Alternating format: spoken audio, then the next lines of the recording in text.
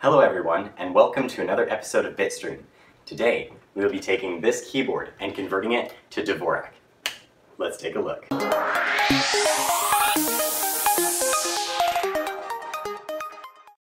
If you are unfamiliar with what Dvorak is, we can see the difference right here between these two images. The top one is a QWERTY keyboard. It's the one that you're probably used to. And you can tell because it says QWERTY here on the top left. The Dvorak keyboard, on the other hand, as you can see, has a very different keyboard layout. Now, why would we have a different keyboard layout when we're already used to the one we have? Well, the reason is because the Dvorak keyboard was designed to be more efficient. I encourage you to take a look at this video, somewhere around here, and this will explain a lot better than I can on the history of Dvorak and what the Dvorak keyboard layout is. But make sure afterwards to come back to this video. To convert the keyboard over, we will have to take out the main keys and replace them as dictated by the Dvorak keyboard layout. The first thing we'll have to do is look up online the keyboard layout so that we can match it with our physical keyboard. So here I am going into Chrome, and as you can see, I've already pulled it up, but it's as simple as just looking up Dvorak keyboard layout in Google and going to images. Step one is to remove these screws on the back so that we can take out each key.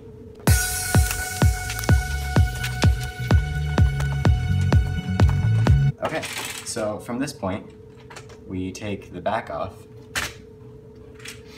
And for those of you who have never seen the inside of a keyboard before, this is what is there. So we have the keyboard here, and each individual key pushes up and pushes down on these rubber pads, which, if we remove this, makes a connection between these very thin films, and then it goes to the circuit board and tells the computer what key has been pressed. So what we're focused on right now is this part right here. We're going to have to take out these keys and put in the new ones.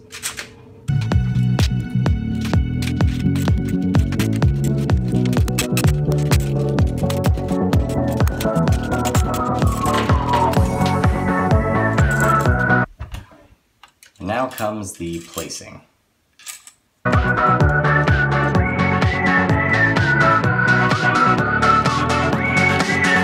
Okay, so apparently we have a slight hiccup here.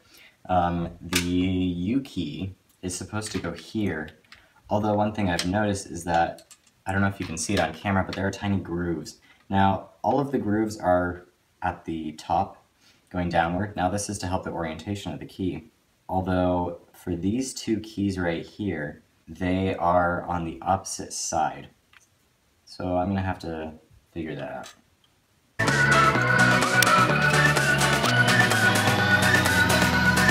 Yeah, and so I'm getting the same problem here, where it has the notch on the wrong side, because this is what used to go here.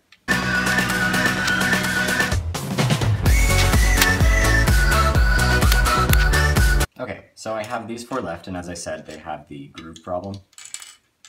What I am going to do is put them in upside down, and the reason for that is because, well, the groove will line up. Now, obviously this looks pretty bad, and I may take care of this later, but for now, you know what? I just wanted a Dvorak keyboard, so that's what we're gonna do. There we go. Absolutely beautiful. Okay, now for putting it back together.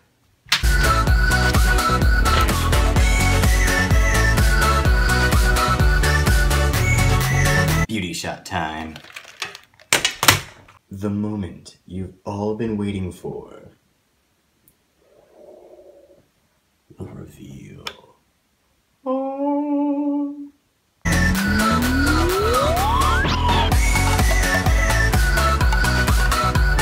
As some of you might have guessed, changing the physical location of the keys does nothing on the software side. So let's take a look. To go about changing to a Dvorak layout, we'll first have to click the Windows key and type in language. So region and language settings, that's where you want to go. Click enter. And here you'll see the languages that are on your computer. And so for now we're going to focus on the English one. Click options. And then here there's your keyboards that you have. So I'm going to say add a keyboard. And then if we look down this list, near the top you'll see United States Dvorak. And there we go, so it's there. Now it doesn't automatically change because it doesn't know which keyboard to look for when you're typing. So you'll have to change it on your computer whenever you want to switch. And it's actually very easy. If you look down at the bottom right corner here, you'll see it says ENG for English. If you click here, you'll see the different keyboards you have installed. And so to change it, I can just click United States Dvorak keyboard. There is actually a shortcut for those who don't want to change it with the mouse every time. If you click the Windows key and spacebar, you'll see that it brings it up. And if you just hit spacebar while still holding down the Windows key, you'll see that it switches through. And so by default, if you just hit Windows space, it switches to the next one in the list. And so if you only have English and Dvorak, then it'll just seamlessly switch between the two. And so if I try to type in a QWERTY style, you'll see that, whoa, that did not come out right. But if I go onto the Dvorak keyboard that I just made and I follow the lettering scheme, there we go. Hello world. Now, I am not very good at Dvorak at this point because I haven't tried learning it before, but now that I have a Dvorak keyboard, let's see where it goes.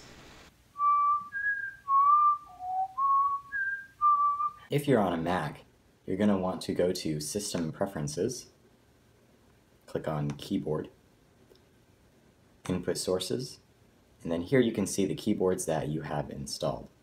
And so I can click the plus here, and then right here you'll see Dvorak under English. Click Add, and then from there the keyboard is now added, and you can see right here, make sure this is check marked, Show Input Menu in Menu Bar. What that is saying is that right here with that little American flag, you can change it to the Dvorak keyboard with the mouse. Now if you don't want to use the mouse, just like Windows, there is a keyboard shortcut. So you click on Shortcuts here, and Input Sources, and here you can check mark these options. Select the previous input source and the next input source. So the source that it's talking about is the keyboard layout. And so for me, I want both of those. Which if you only have two, you only really need one of those options selected because it'll just cycle through them. But you can change the combination of keys to change it, which I will do right now. So here I will click on Command space, and I will disable the spotlight search because I never use it. Switching the physical keys on the Dvorak keyboard is actually mostly just for learning purposes, because once you actually memorize it and have it within muscle memory, it is better just to stick with a QWERTY physical layout, but then in software, change it to the Dvorak style. For those of you following along at home, obviously this keyboard was not perfect for changing to a Dvorak because it had weird spacing and its angles were just not made to be changed. But there are keyboards that do work for this, and so I encourage you to try it out and experiment. Just don't break anything. I'm not responsible if you break anything.